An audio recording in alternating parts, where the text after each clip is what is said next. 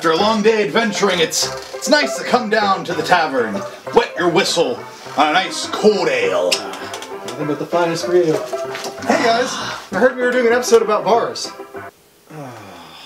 Phil, It was taverns. taverns. We're doing taverns. It's the same thing. Hi there, everyone. We're Breaking Character. And today we're going to talk to you about starting your own tavern at your LARP.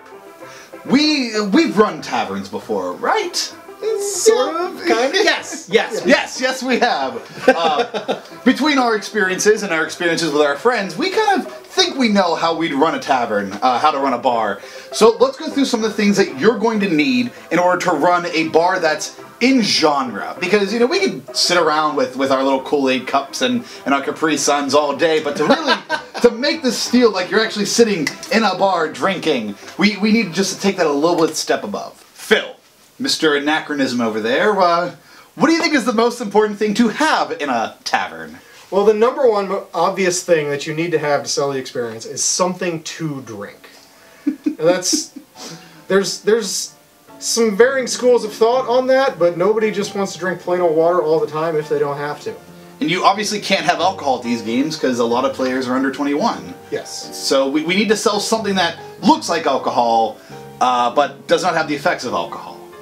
The most common thing that I've seen people use is just iced tea. It's got that satisfying brown coloration to it, and there's not much in it, especially if you're not going for the highly sweetened stuff. It's just slightly flavored water at that point.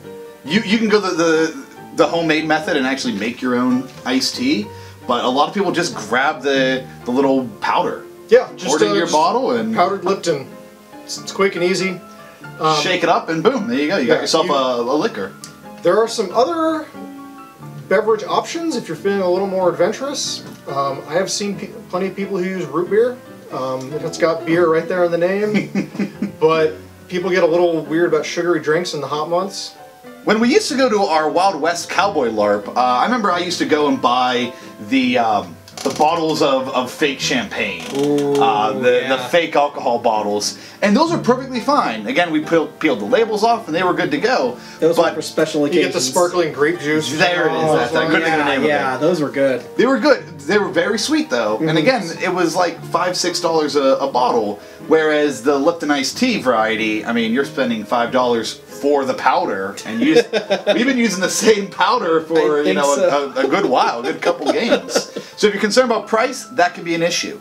I know a lot of our games we used to go to would do Kool-Aid, and that's fine. You know, you can get away with a purple looking like some unspoken liquid, but I mean, if you want blood, red Kool-Aid, that's the way to go. Especially if you're going to one of the little more fantastical games where it's not something that's clearly based on history. If you go to your post-apocalyptic drink and if you go to a post-apocalyptic game and your drink is bright green, sure.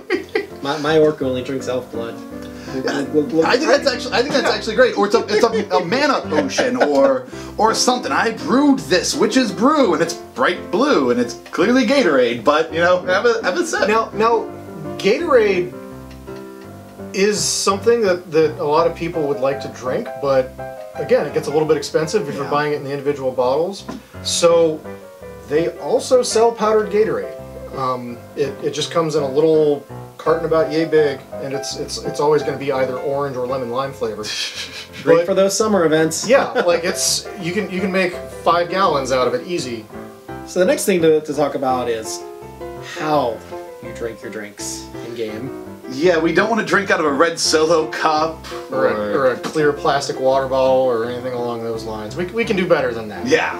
You can bring your own drinking vessel. You know, you can bring a water skin or a canteen or a drinking flask of what have you. But if you're running your tavern, I feel like you should be able to provide for your customers a vessel to drink out of. Yeah. So what have we found? What have we used? Well, we've obviously got these guys. They're a little bit pricey, but they are undeniably cool and satisfying to drink out of in a whole range of game genres. But the other thing this was a set? Yeah, I've got this set of, these are tin drinking vessels that came with a pitcher and 8 cups and a little serving tray that also will work wonderfully for anything up through medieval fantasy. This can get very expensive trying to come up with a bunch of drinking cups for your customers. But I feel like these are really good options. We thrifted these, obviously. We got a big set of these for, I believe it was like $12 or something. I remember I bought a bunch of these for like 12. And your set was... with everything, I think it was like $30 out of a thrift store with the tray and with the pitcher and with the little smaller pitcher. But like you said, it's usable for multiple games. This isn't just locked in. And these are nice enough. You could use them as your day-to-day. There is a glass bottom on some of these. Now it depends on which version that you're buying. You find out there. Some of them have glass bottoms. Some of them don't have glass bottoms. So that might be the only piece to worry about. But we're always looking out for safety in our games. So having something that's entirely metal that won't break, that's really safe. On that note, let's talk about glass bottles. So Kevish, this bottle, I mean, this looks great. It's got a nice texture to it. It's got this like nice little quirky thing, you know. How much did this cost you? That is a tequila bottle that I would have bought anyway. So yeah, it was a cool looking bottle, so we kept it. So if you're running an actual tavern, you can be reasonably certain that there's not going to be a whole lot of fights breaking out immediately next to your glassware, so you can do something like this. As long as you have like a designated no fighting here, or if you're at a combat-free game. Yeah, I mean, obviously, you know, I don't think I've ever seen somebody actually jump over a table. Hopefully, we haven't seen someone jump over tables.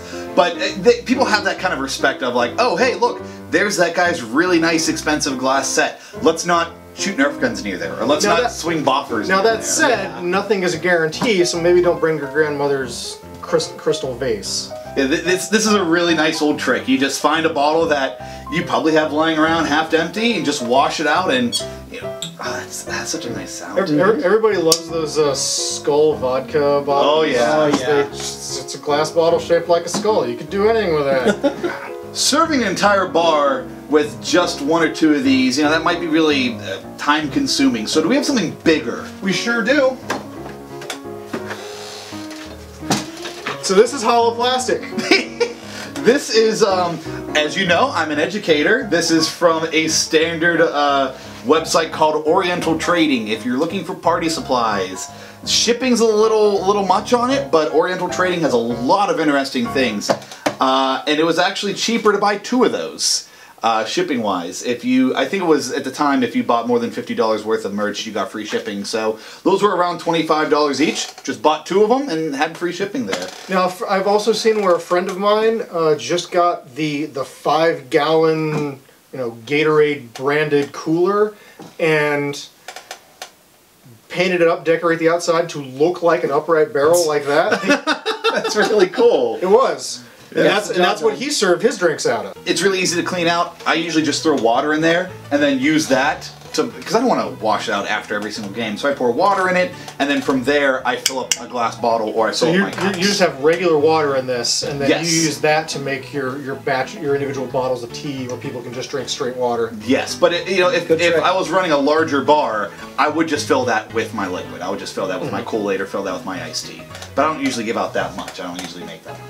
Now about this Kevish, now I recognize this because this was, I believe, a Christmas present to you. Yeah, this thing is made of wood with some metal pieces on the sides. It is obviously a recreation. It is with its little plastic nozzle on the end. Don't worry about that. But you could fill this with water and it would work just fine. This one we use mostly for decorative purposes. But I love having it back there in this bar. Now that would be, since it's such a small vessel, it would be for something that you were serving in like shots. Because like if you would get maybe 2 full glasses out of that thing. But still, it looks really great and really solid construction. And I'm always a key for safety. I always want to keep an eye out for our safe players. So these 2 options are great. They can fall over and they're pretty good, pretty standard. Yep. I know it's the middle of summer. I mean, I'm sweating in our studio set right now. But what if it's early in the morning and you're really tired? Or what if it's late at night and you want to just keep going, get to that witching hour of 3 a.m. so you could find that mystery NPC who only comes out? You need coffee. Coffee. Yeah, I need coffee for this one. So, briefly, you can get your own instant coffee, but this is such a simple, easy trick. We got this at a camping supply store. Yeah, this is just a camp coffee pot, but it's got your built-in brewing apparatus. Throw in your coffee, put in your water. Nothing like coffee out of this thing at midnight to keep me going. And again, you got these amazing like ceramic. Yeah, they're coated with, they're glazed. The glaze, that'd be the phrase. So they're metal, and they do get hot. But oh my God, those wintry nights, when you're out there and you got this cup and the smoke's coming out of it. Oh my. Yeah. I'm already I'm getting flashbacks right now. Jeez. So this guy is meant to be used either on a hot plate, if you can get away with that, or you put it on a hot rock next to a fire, because this is camping gear. Yeah. So if you've got a game where you can actually have like open fires, you just get one of those rocks that sits next to the fire and you set this on it. We, with our LARPs, they usually have a fire, but you need to have someone to tend to it. So I'm not going to force somebody to sit there and watch my coffee for me. So that's why I usually go with a hot plate. I got this guy at Walmart for under $20. He's almost on the fritz, but almost, yeah. Sometimes he doesn't like to work, and but it's a really great trick. You just set it to medium, set it to high, set it to low, and you're good to go. Just put your coffee on top, and hot plates are low enough profile that you can pretty easily disguise them or hide them behind a pile of clutter. And we have plenty of clutter to work with. Oh yeah. Safety-wise, don't leave it unattended. Yeah, it's an electric heater. You never want to leave those unattended. And you never want to have anything flammable close to them. Or have, again, fighting nearby. Last thing you need is somebody... and you don't want to be the one responsible for burning down your cabin. Ooh. Luckily, I've never done that. Did you say it like it's happened before? No. Okay. No, we've never seen that happen before. So these, again, they're very simple, very easy tricks. We bring sugar. We bring our own coffee or our own cream. Just really simple, throw it in there, and we also provide spoons for our customers. Mm-hmm.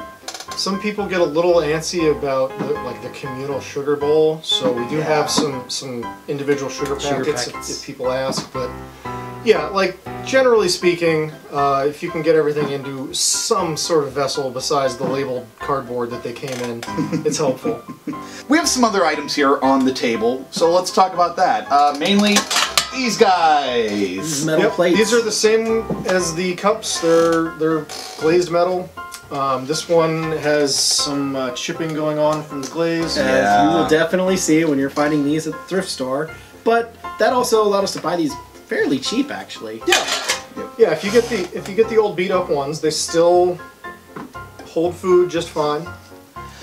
I think the thing that we're trying as LARPers, we're trying to stay away from walking around with like solo cups and paper plates. Paper plates, yeah. So let's also talk about the environmental effect of this. I mean, you're cutting down on trash by using reusable material. Yeah. So number one, you're being environmentally safe, and then it feels and looks really cool when you're walking around with your cup and your little plate, and you got some stew in there. And you get jumped by monsters. Yeah. And you have to call a hold and be like, okay, this stuff's really hot. Hold, I got my stew and I got a coffee. Let me put it down.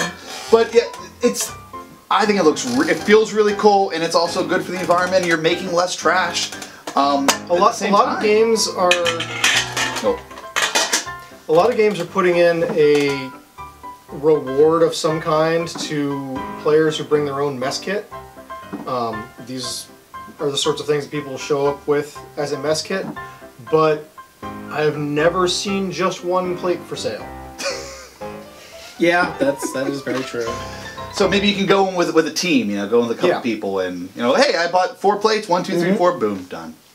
I guess that's one of the biggest negatives with running a tavern is you're gonna take a lot of time setting up at game, during game, and then post game. Yeah, you got to pack all of this stuff into your car, take it to the game, and then set up wherever you're going to be. Hopefully you can park close, because otherwise you're going to have to cart your boxes all the way up the stairs and around the corner.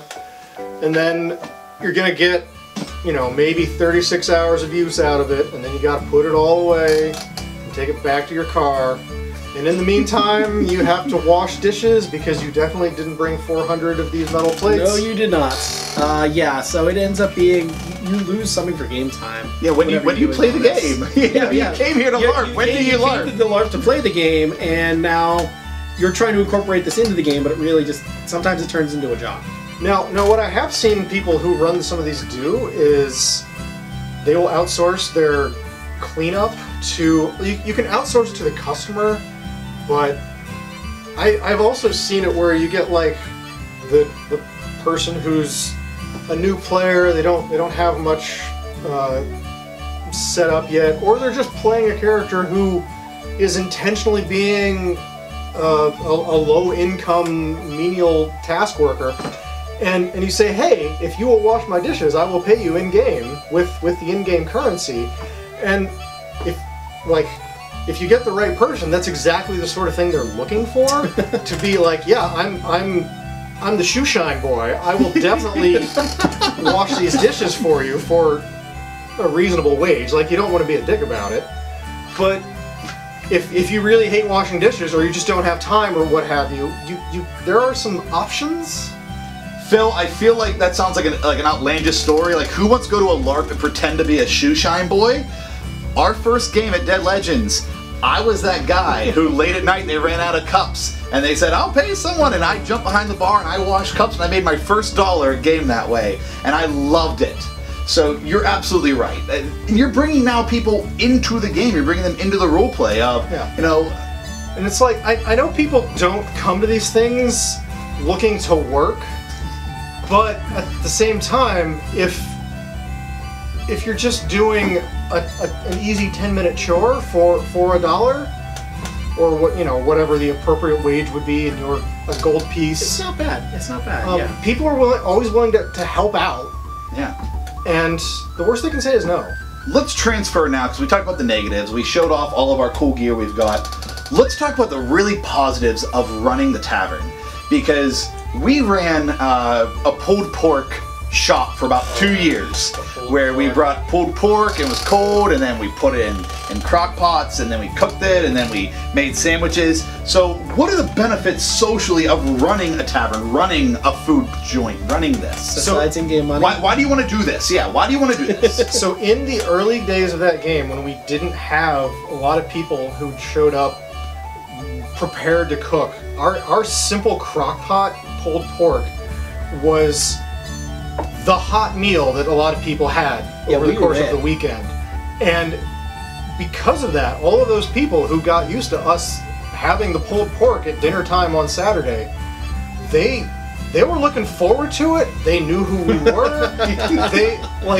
Everyone at that game knew the three of us because we were the pulled pork guys. Yes. We'd stand out there and yell, pulled pork sandwiches! And they'd come crawling. 5 o'clock on every Saturday. So it meant that when at 2 o'clock on a Saturday we needed something, we weren't just talking to strangers. We were talking to the people that we served dinner to. Yeah. It opened doors for us. Oh yeah. As players, new players coming into this game, it opened the doors of, hey, now we need these people, they need us, and now we're role-playing with each other. And now that the game has been going longer and it has more people who are showing up excited about actually feeding people 3 meals a day, we've taken a step back and let them have that because they're frankly doing a better job than we ever did. Oh yeah. We had too much going on, and we cooked a crock pot meal. And these people will stand over a hot plate and actually cook something. Yeah. Oh. Late night chicken, man. Ooh. Midnight chicken. Oh. Midnight chicken. And so now those are the people that everyone knows, and if they ever need help, they'll be like, oh yes, Almondine, I recognize you because you have fed me, so... It seems like it's a lot of work, and it seems like there's a lot of, oh my gosh, I'm putting a lot of my investment time and money into this. But I feel like the benefits you can get out of this socially at a game, is immense. People know the cooks. People know, Yeah, we have made friends with the pulled pork. Someone's bringing chili, you know, someone's bringing pulled pork, someone's baking. We have someone who bakes at game and does orders and comes in with cupcakes and cookies, and you become a member of this game, not just because you swing an axe really hard. Yeah, it's cool. It's a great way to make yourself be a part of the community. And some people just also really like to cook and provide that for people. And very motherly. Like. Yeah. Final thoughts on running a tavern. It's a lot of work, but for some people, that's what they're there to play. And if that's your thing, we all appreciate you. Yeah, definitely. Yeah. Like seriously, it is very appreciated. When we didn't have to make our own coffee anymore, that was always the best. Someone else is selling coffee. Oh, sweet. This is perfect. Fill me up. We don't have to make it anymore. So yeah, we appreciate it immensely when people do these kinds of things at game. I mean, it definitely greases it greases the palms of it. I've used that phrase before. You know, you can, if you're making the coffee, people are gonna come and hang out at your cabin because so and so makes the coffee, so we'll come hang out over there. So there's definitely a lot of positives to it. A lot of work involved, and you gotta be dedicated. No one wants to get coffee off of you if you're like, you want more coffee? You gotta want to do this. Yeah, I think the price of our coffee was come over here and stand on our porch and talk for a minute. So any other final thoughts? No. No. Let's Well, drink. then I guess that's it then, It's huh? time for a toast. To the barman. To the barman. Or barkeeper, bar lady, barman, bar person. Bottoms up. Bottoms up.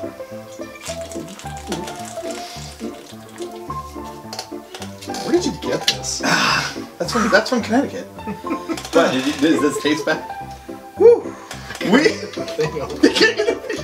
We are Pittsburgh Connection. Oh my God, no we're not. We're breaking character. This was iced tea. It was iced tea, I swear. We are breaking character. Thank you very much, and we will see you at the tavern.